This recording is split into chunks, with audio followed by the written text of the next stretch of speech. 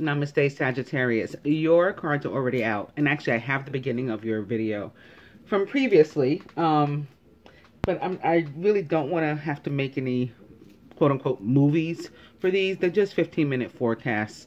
So, you know, that's like doing too much for me, at least. I apologize for that. I experienced something similar to what I experienced with Taurus when I went to do your spread in the wee hours of the morning.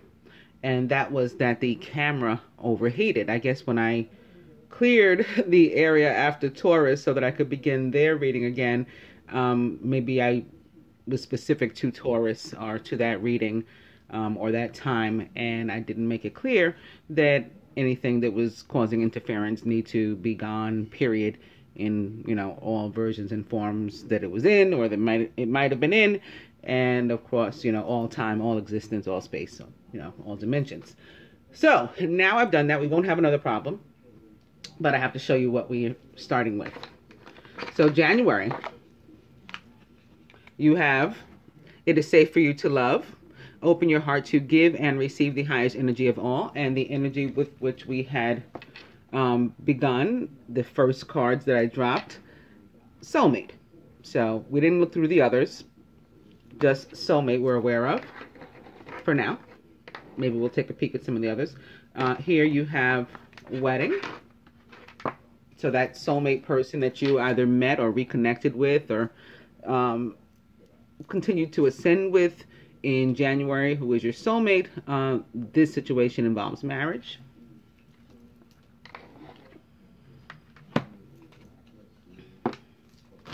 And also retreat. It's time to disconnect from the world, which may have been the two of you together, or, you know, either one of you, and possibly, you know, as a result of separation, but not necessarily. Okay, so now let's see what you got for March. I've been skipping ahead. Codependency. Interesting. Addictions are affecting your romantic life, Sagittarius.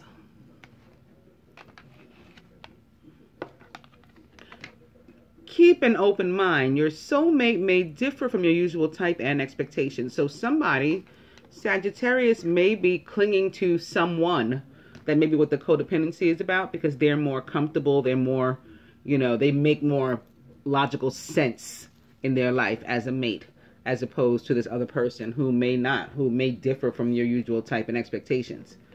That's a possibility.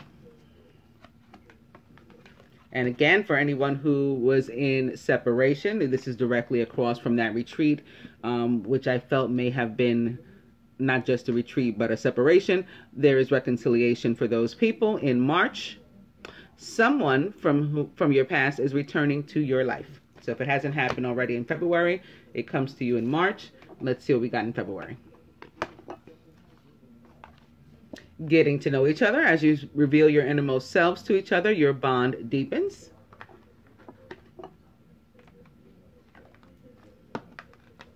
So you are guided to make the effort, Sagittarius. Great love is worth taking the steps you're guided to take.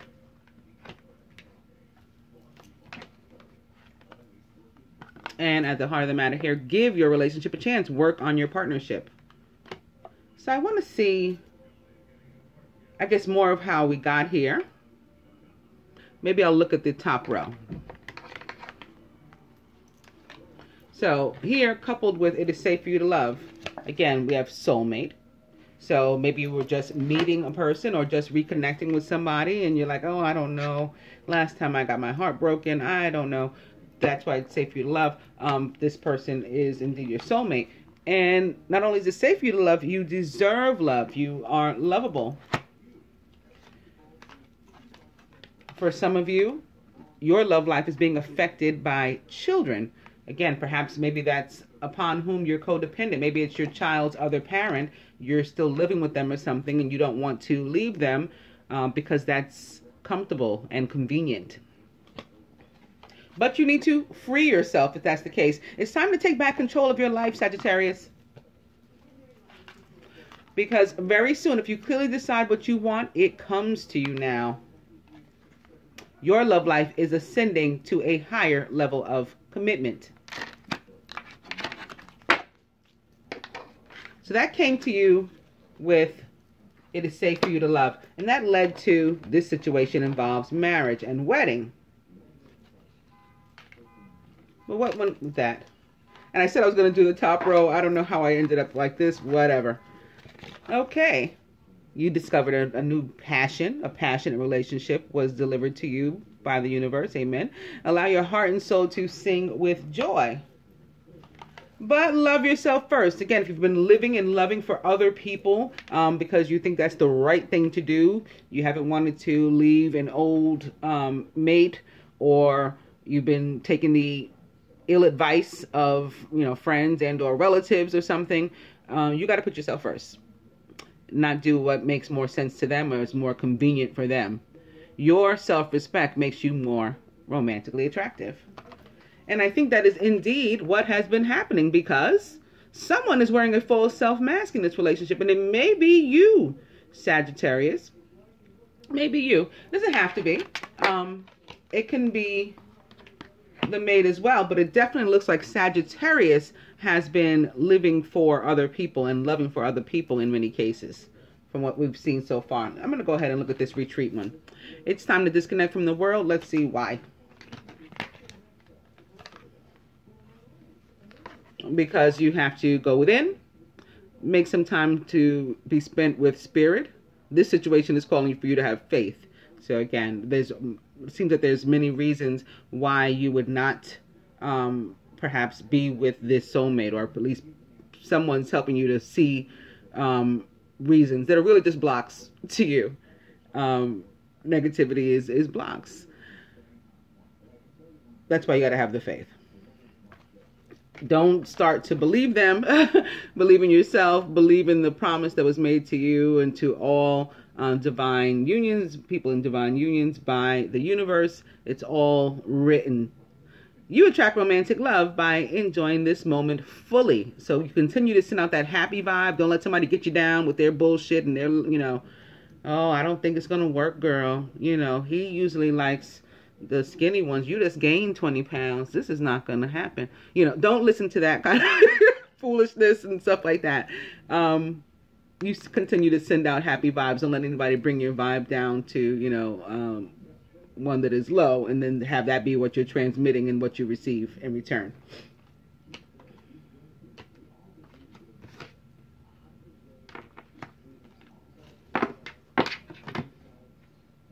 Let's see what's going on with codependency. So, okay, this is the card that I turned over for you, codependency.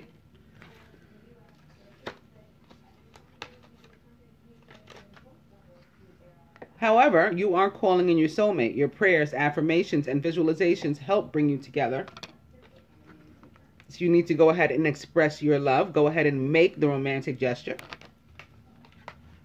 Even if it doesn't look like it can work, and you know, every now and then you start to believe some of these people, some of the voices, maybe even in your own head, that say, you know, you're not good enough for them, or they're not good enough for you, or, you know, any of this 3D stuff. You're guided to not be that pessimist, and instead to stay optimistic about your love life. Positive thinking and faith will bring you romance. The same way we just saw the attraction, you send out the happy vibes, the good vibes, and that's what comes back to you. Same premise here. So flirt. Extend your lighthearted energy to others. That's what's coupled with codependency. And I'm going to skip to reconciliation. Someone from your past is returning to your life. Let's see what we have in store in that regard. Finances and career. Financial issues are a factor right now. So maybe the reason that you had a falling out, maybe you felt that you didn't have enough money to be with this person. They didn't have enough money to be with you. You know, your status didn't match their status in either direction for whatever reason. Maybe that's what's being healed right now. And how financial matters are impacting your love life right now. But it is a time of forgiving and learning. That's how we reconcile. As you release and heal the past, you experience more love in your present moments.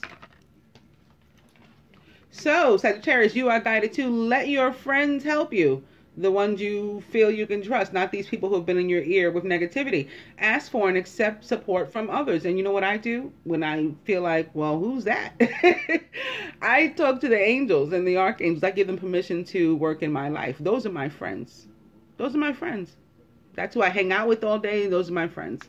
So give them permission if that's what you, if you would like them to help you, to act in your life, and they can help to, and they can intercede in this reconciliation and help to guide you through it. You're also asked and guided to pay attention to the red flags. The signs are cautioning you.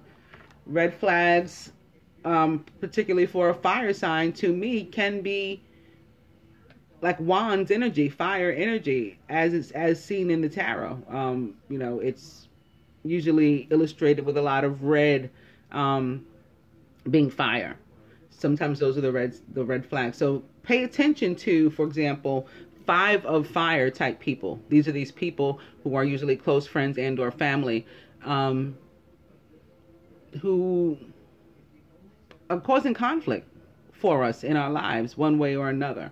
And they may be these people who are talking down your relationship and things like that.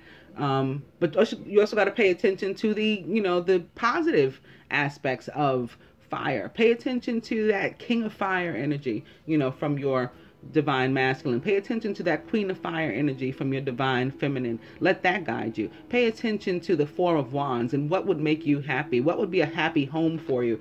And it's funny that I just thought that and said that, because now that reminds me that in shuffling my Egyptian tarot, the energy to which I came is this 2 of Hearts card. And this 2 of Hearts card is all about the people with which we live, and or the conditions under with which we live, or you know, how at home do we feel at home? How comfortable, how pleasing to us is our home, or are we living with people who make us miserable and stuff? And again, that may indicate that somebody's living with a former spouse, a former you know, girlfriend, boyfriend, who may also be the parent, you know, the other parent of their child. That may be how children are impacting you. But this is all about getting to a place, beginning with your own body. Like, our body is a vessel, our body is our first home, and treating that well and caring for that. And that includes getting yourself out of stressful, toxic situations as well. And then the actual, you know, place or places we dwell in whatever manner. We got to make sure we're doing that in places where we really feel at home, comfortable, loved. We got to go where the love is what this card says.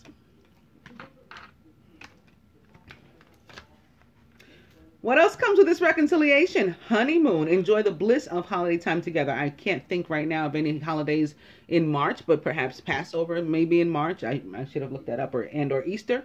Sometimes they fall in March. I'm not sure. That could be the holiday time, or it couldn't be around the moon. So the new moon in March or the full moon in March may be exactly when your reconciliation happens. Why is it happening? Because this is true love. This is the romance of a lifetime.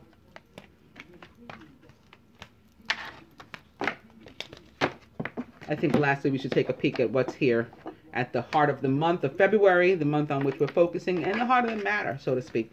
So, give your relationship a chance. Work on your partnership. You're going to have to put some work into it, because right now you're imbalanced. There's not enough attraction or chemistry to keep this relationship going. There are religious factors. Again, maybe somebody doesn't want to divorce. Maybe somebody was brought up where you have to marry the man by whom you're pregnant, or you have to marry the woman that you impregnate, you know, whether there's love there or not. You know, you can't leave your child's other parent. You have to take care of your parents, you know, even if they could really take care of themselves and they're taking advantage of you, you know, but if they want you around to help them, quote unquote, help them, you feel bad. Like, you have to do that. You can't ever leave and live your own life. Or sometimes we feel equally as guilty about children. We got grown children and we're going to take care of them forever because we gave birth to them and we're responsible for them. We're not responsible for them, you know, past a certain time. And even if, you know, we remove the legal part of it, you're never going to stop being a person's parent, but you don't have to parent an adult. You don't have to raise an adult, or you shouldn't have to. You know, give yourself enough credit that you did a good job already, and, you know, a pat on the back, and go and live your life now if you've done raising them. Have heart-to-heart conversations. If you avoid the heart-to-heart conversations, then that puts each of you in a place where you're uncomfortable. So again, thinking about where we dwell, even in a, like, you know, metaphorical sense. If we're uncomfortable, we're going to leave that place. When we do that, that's from where separation comes. Time apart from your partner is on the horizon, so that's why you need to reconcile the month later. And it's right here diagonal to it, touching it. You know, it's definitely connected. And it seems to be exactly for the reason for which I said. Time has come to clear your energy. Release your ex, Sagittarius. Let go of the control issues and instead allow this situation to unfold naturally. You'll have a much more enjoyable ride on this journey if you do.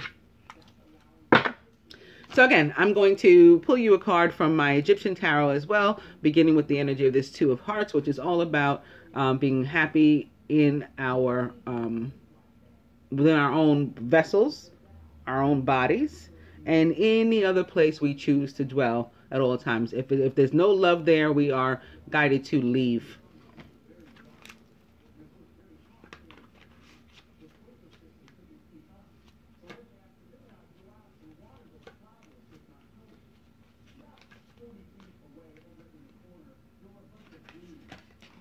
And that reminds me, yesterday I heard the song by Keisha Cole that I hadn't heard in a while. Enough with No Love. I can't stay here if there's no love. You know, enough with no love. I think that was, she made that song before she got married, I believe, and had the child. Yeah, so that's the message that's coming through here. Enough with no love. Get out of that place that's not a happy home. And it's funny that I came to this energy for you guys as well.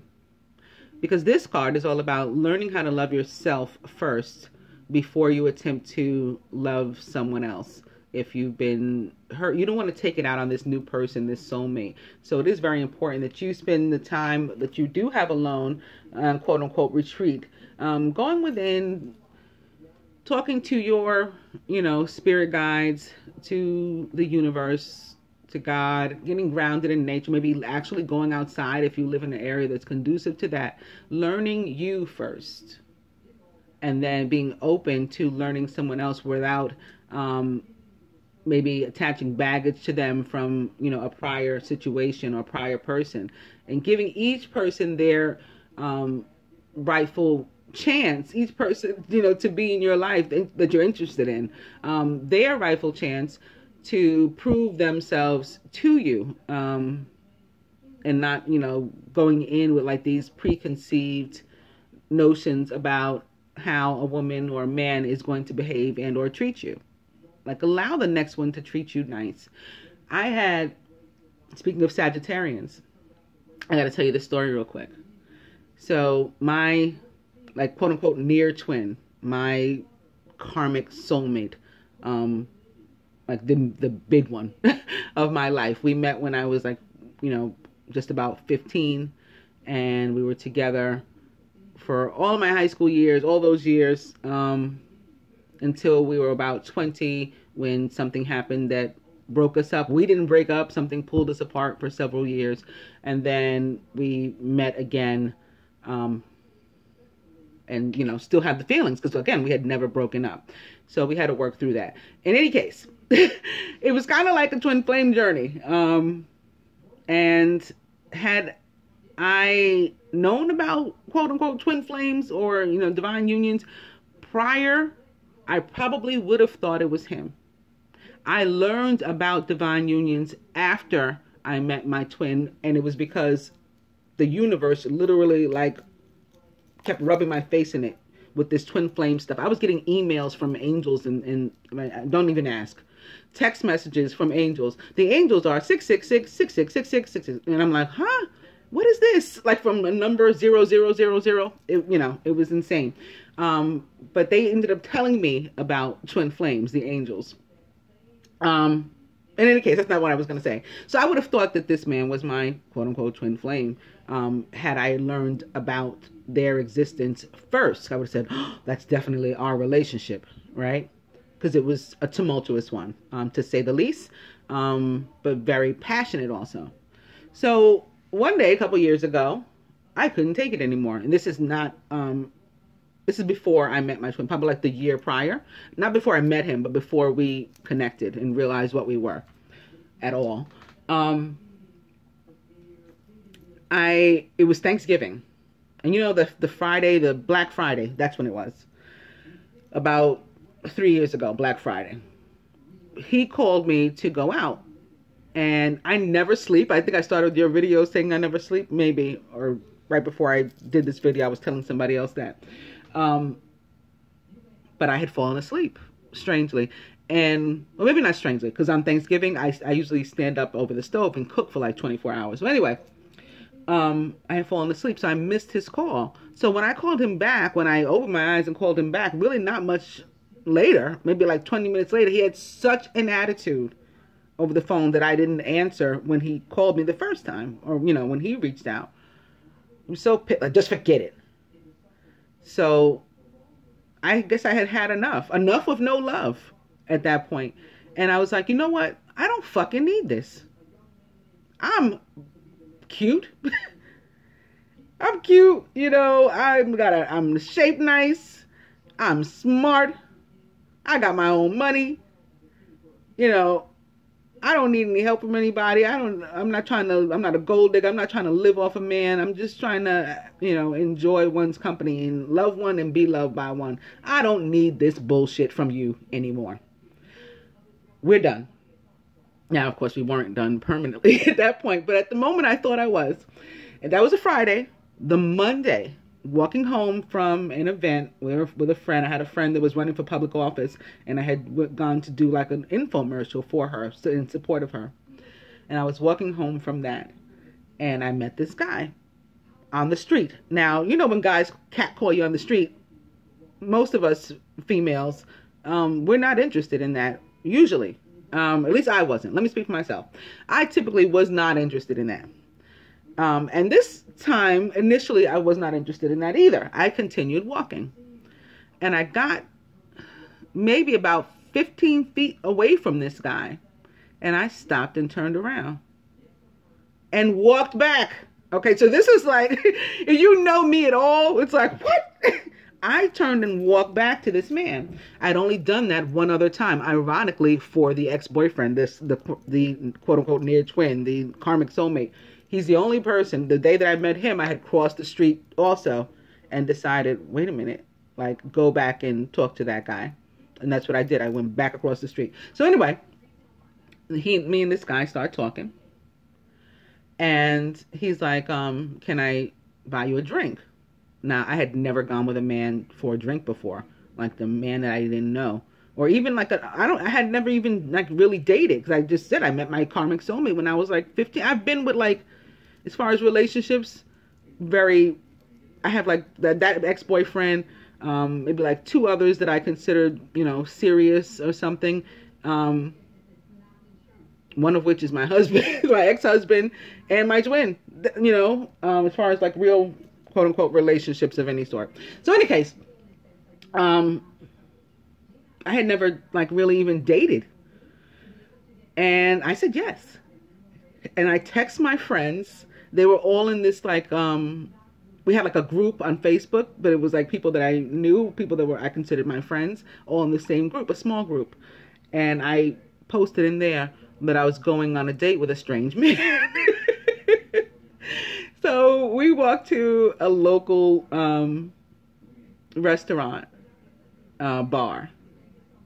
And right away, he's being very possessive over me. Even though I didn't know this man. But very possessive, the way he walked, the way he like guarded me. He didn't want anybody else near me. Like, we didn't want any other men to accidentally bump into me, touch me, even by mistake. So that was a little weird, but sort of impressive at the same time. And he says to me, who's treating you like a queen? I said, nobody. And he said, you're like, well, somebody should be. And I had said those words actually to the ex-boyfriend when I broke up with him over the phone. I had said, like, you know, somebody should be treating me like a queen. And here came this guy. So we go in, we have the drinks. We have one drink. Then we have another. And he's like, you know, let's have another. And I'm like, I haven't had dinner. I cannot be drinking like this. Because I drink straight vodka, too. So he's like, well, let me take you to dinner. And I'm like, huh? What? Like, this can't be really happening. It was happening. He took me to dinner. And while we're waiting for our food to come, he's like, let's go for a walk. I'm like, a walk? Who does that? Like, the whole thing was just crazy. Who goes for a walk while they're waiting for, you know, the server to bring their meal? He's like, we're just going to go, like, outside for a little bit. So we went outside. And we started to walk up the block. And there was, like, one of these storefronts. There was a florist. He bought me a dozen roses. Then his brother calls. He puts me on. He introduces me to the brother over the phone. Has me talk to him. I mean, you know, it was like instant. It was like Prince Charming. And I ended up calling him Prince Charming. But guess what? He was a Sagittarius. He was the Knight of Fire. He was the Knight of Fire. We don't have to. This is how instant the manifestation of new vibes, good vibes, healthy vibes, love vibes can be. This is how instant. We don't have to necessarily wait for good things to come into our life. When we clear our energy, when we let go of control issues and release our ex, wonderful things can happen for us. But it has to be like for real. Like I said, I ended up, you know, speaking to my ex again later on. But in that moment, it was for real. I was so very done. I was, please go away from me. I deserve so much better than this. And when the universe heard me say that and felt that I was being, you know, truthful about it, they rewarded me with somebody who was going to treat me 10,000 times better. 10,000 times better. He even ended up taking me out for his birthday. I wanted to take him out. I wanted to pay. He didn't let me pay. And my girlfriend came too. Because I was like, I don't really know this guy that well yet. You know, I met him in November. His birthday was December. He was a Sagittarius, December 13th. Exactly 6 months from mine. I'm June 13th. And I'm a mirror image of a Sagittarius. That's what Gemini is. Gemini and Sagittarius are mirror signs. So, that's that story. I hope that you guys find it helpful that, you know, because, you see? And your card is actually one about the fact that you guys need healing. Another sign had this too. That you guys need healing, Sagittarius. Let me get the book so that I can read it to you. But basically, this is King Osiris. I recognize King Osiris. One way that you can learn to recognize him is his feet. His legs are usually mummified. And then he always has this crook and flail.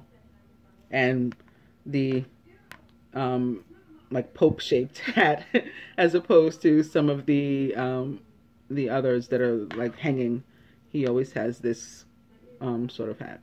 And this guy seems to be healing this other one, sending him white light through this ankh, which is the key to life.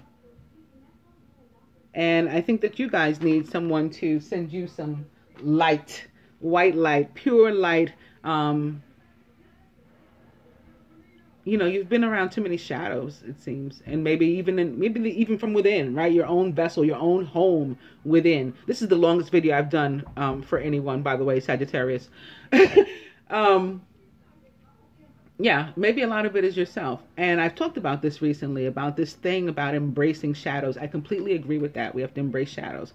But a lot of people teach and believe that we have to also hold on to them for balance. Why? This is my question. Why should we do this? Jesus did not do that. He did not do that. He did not hold on to dark. Where have you read in any scripture, even in the other religions, if you look in the Quran where they talk about Jesus, he's a highly revered prophet, in the Quran. Highly revered. Not a person of the dark at all. The same thing even in, like, you know, the Torah. He's mentioned, he's a prophet. He's just not the Messiah to, you know, most Jews. There are Jews for Jesus as well, but to most Jews, he's not the Messiah. But he's a highly revered prophet. He's not a person of the dark. And if you believe anything about it, and if you're trying to achieve Christ consciousness like him, shouldn't you attempt to be Christ-like? So this thing about holding on to we got to let that go. We got to let all this anger and bitterness from the past and hurt and so did this to me 50 years ago and I'm still pissed about it. Let that go. Let it all go. Wash it away. Heal it away. So that you can enjoy your life, because you're punishing yourself when you hold on to that. That's who's hurting at the end of the day, is you. So this card, Sagittarius, the King of Clubs, is called Doctor. The Ankh used to heal, man of authority. An expert who is useful to us. Our alliance with him must be firm and strong from the start. But at the same time, we must understand his intentions. We mustn't let ourselves get caught up in the power that can corrupt everyone, especially those who exercise authority. Advice. 2 suggestions from ancient Egypt. Try to be healed, accepting advice and real physical care. Let somebody love you, right? First, and begin with you. First, you learn to love yourself, and then let somebody else love you. And that's exactly what it says here.